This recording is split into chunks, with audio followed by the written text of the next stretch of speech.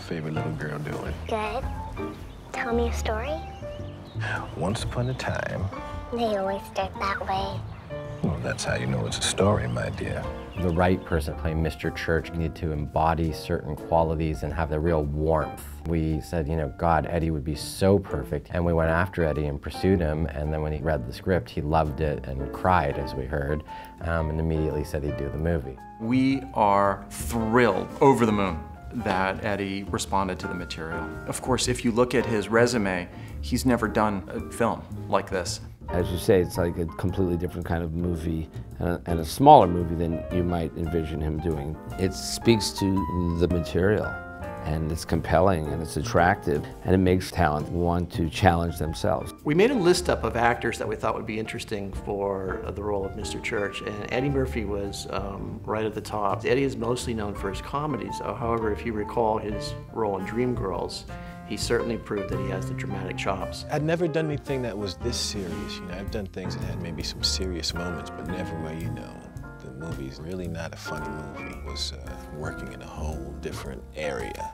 It's really interesting because it's a totally different side of his personality than what you often see in films. It's quite fascinating and really engaging. I feel really lucky to get the chance to see that kind of transformation. Often actors who've worked in comedy really do drama really well, and he's approaching the character with a lot of sophistication, and it's just great to watch him tackle a dramatic role like that.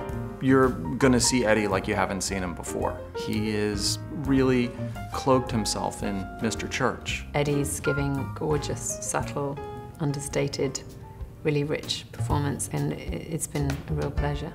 My dear, you have me from morning until night. And what I do when I leave here, it's my time, for me. Don't take that away. The part that Eddie plays is the cook, and he is so much more than a cook. He's a man who can and does do everything. Mr. Church is a jack of all trades. He can cook, and he can paint, and he can draw. You know, he's an artist. He cooks, but he's never read a cookbook.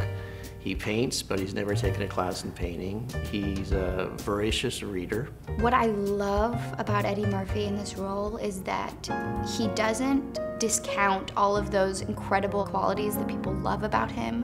When he smiles, he makes the whole room light up.